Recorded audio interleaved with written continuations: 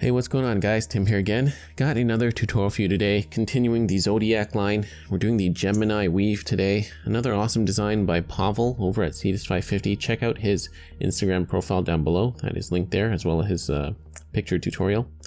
So this is the pattern we're doing, and yeah, it's I don't know, this one was similar to almost something like a conquistador, where you do a lot of kind of looping kind of stitches sort of thing, or looping knots. And yeah, it turned out pretty good. Just missed one little loop there. I can already see it right away. Less obvious on this side, but it's okay. Just be mindful of what you're doing on this one, because it is easy to miss a loop here or there. You definitely don't want to go back and redo it. So guys, remember to check out all the affiliate links down below, where to get Paracord and all the great stuff. And also, if you guys like what I do, feel free to check out my Patreon. Big changes coming at the end of this week with a possible giveaway. Just teasing that now. Alright, so that being said, let's get into the tutorial. Okay, so to start off this Gemini weave, I've got my paracord setup, the usual double cow's hitch 4-strand core. If you don't know how to do that setup, of course, check out my link tutorial down below. Okay, so we're going to start off with the strand on the right. You're going to bring that behind all 4 strands, like so. And now, with the strand on the left, you're going to take it, bring it to the front. So I've got my strand on the right behind. This strand is in front of that, there. And then now you're going to take your paracord end. I've got mine melted to a point here just to make it easier to work with. You're going to go in between this first gap here, the first set of 2 strands, and you're going to go kind of on an angle and go through, out and through here, like that. Okay, and then we're going to pull that through, like so.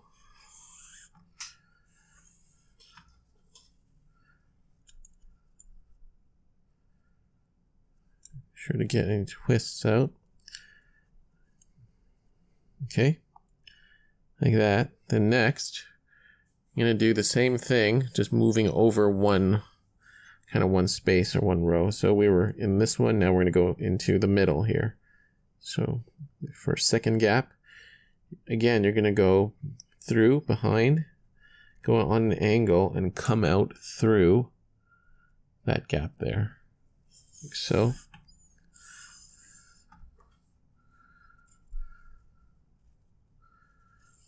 Like that. See? And then again, we're going to do the same thing on this side. Next gap over. And you're always going to go kind of back one. Like that. See? Bring that through. If you've done the conquistador, it's kind of a similar principle. Not exactly the same though. And then, so now we're on the outside here.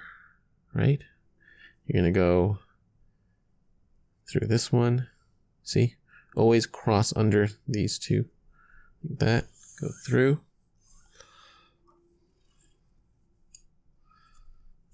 Okay.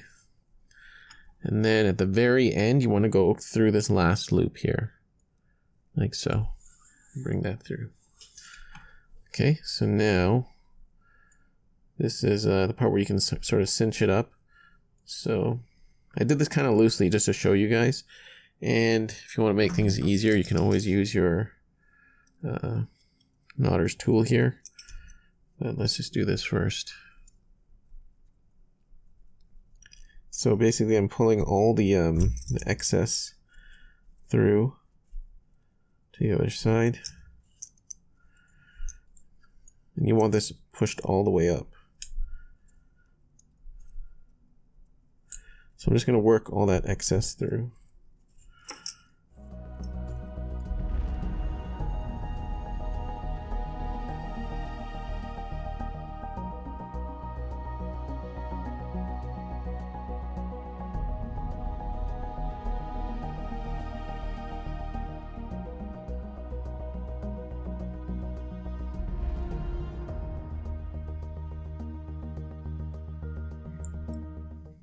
Okay, so there you go. You want to get all that excess cinched out. It's going to be a little tough, might be a little time consuming, but you could also tie it tighter. So now that we've done one, we're going to kind of repeat that pattern. So bring again strings all the way to the back, the right strand all the way to the back, like so. And then again, take the left strand, have that ready. This one on top. And then again, you're just kind of going through, making those loops wrap around that cord. So again, let's go. So through the first gap and out there, bring that around. So this time I'm going to try to tie it a little bit tighter, just so that I don't have to, especially this first knot, that one's really tough, just so I don't have to worry so much about cinching the excess out. This will probably save you a lot of time if you just pull that tight. Okay, so again, bring this through here and up and through. See right there? I'm tying it tighter this time so I don't have to spend so much time cinching. Okay, so again, pull that tight, and then this right cord, you can always pull it taut at the end. So again, now through this gap here, and then again through here.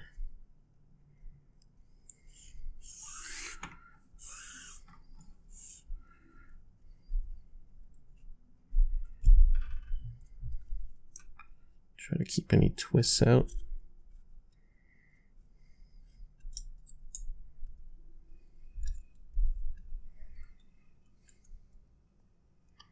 And now we're getting through this one.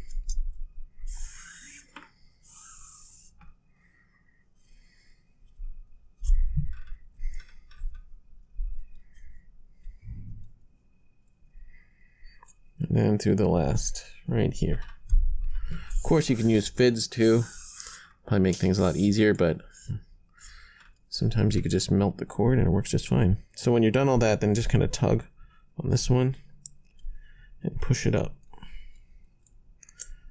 Okay, and there you go. That is basically the pattern. Let's just do it one more time and go a lot faster. So bring that around. So again, this strand goes here. So yeah, through the middle and out. And again, I'm going to make my knots a lot tighter. So bring that up like so. There you go. So you can always just pass it through to the other side like that, and then bring it through here.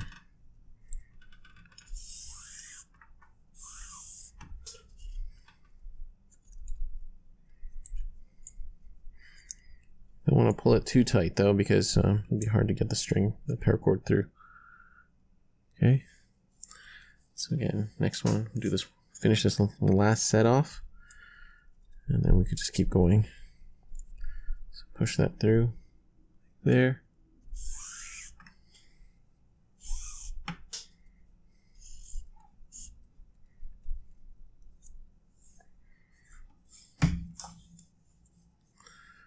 Second last knot. Pull that tight, bring it through. And the last one.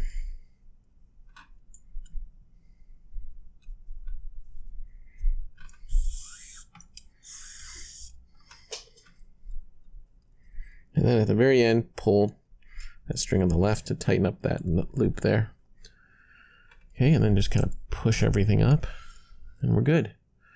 Okay, so that is the pattern for this, and let's just continue weaving all the way down our length of our bracelet, and then we will finish it off.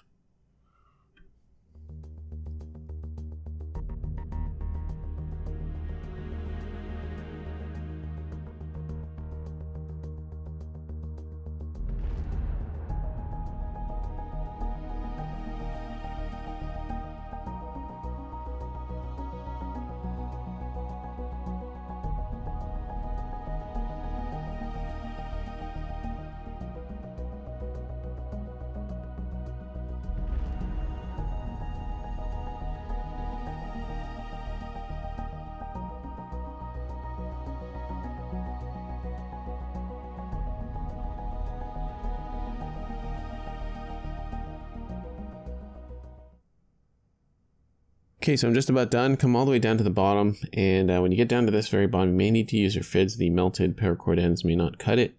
So let's just go through that really quickly. To go through here.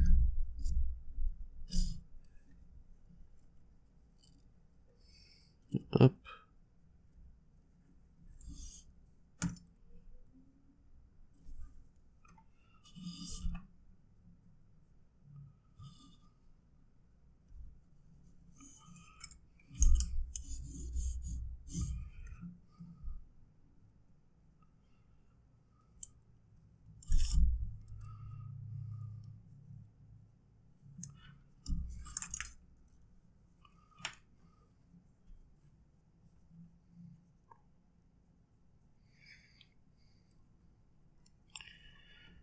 Okay, so I've come down to the end here, and when you get to the very bottom, you may need to use some FIDS. The melted paracord ends may not cut it. So this will be a little tricky, but I'll try to show what I can. Let's go through here, bring that out. This goes through here.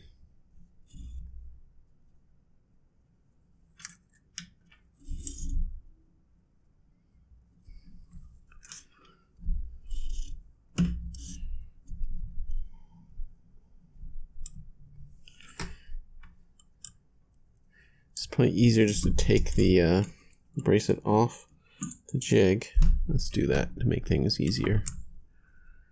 Let's get that out of the way. There we go. So go out the back. I'll have to go through the front here.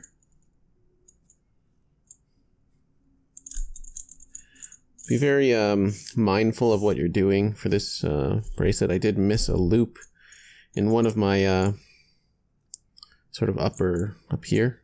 I missed a loop, but it's okay. I'm a little sad about that, but not sad enough to go back and fix it, so it's fine. Okay, so we went through that one. Let's go through here. And I think we'll have a pretty easy finish for this one, just due to the nature of the pattern. We can just get that buckle off there. Just go all the way up. This is where it gets a little confusing, but it's okay.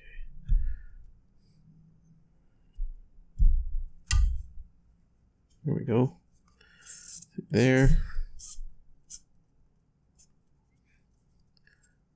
Make sure you don't have any twists. That's what I don't like about some of this paracord. It's depending on what type of paracord you get. Some manufacturers, some seem to twist more easily than others. It's weird. Okay, almost there. Go through this one here.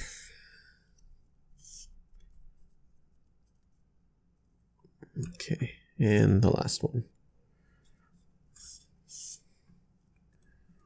Okay, there we go. Sweet.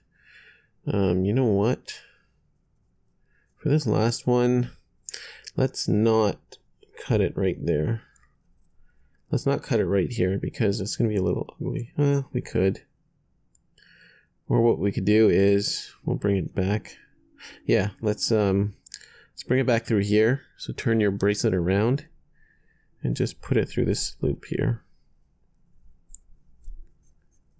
Okay.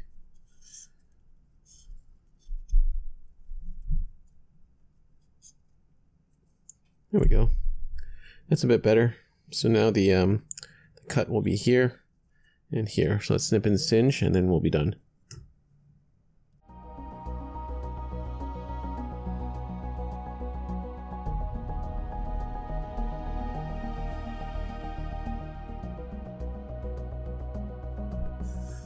Okay, and there we have it. We are finished. Snipped and singed that excess paracord, and it looks just fine. So almost perfect on this one. I just missed that one loop there, but just don't look at it. But yeah, it looks this one turned out pretty sweet. So again, huge shout out to Pavel over at Cetus550. Another great design by him. Check out his Instagram profile down below, and remember to check out those links down below and where to get paracord and all the stuff I use in the video. Guys, thank you so much for watching. I'll see you on the next tutorial.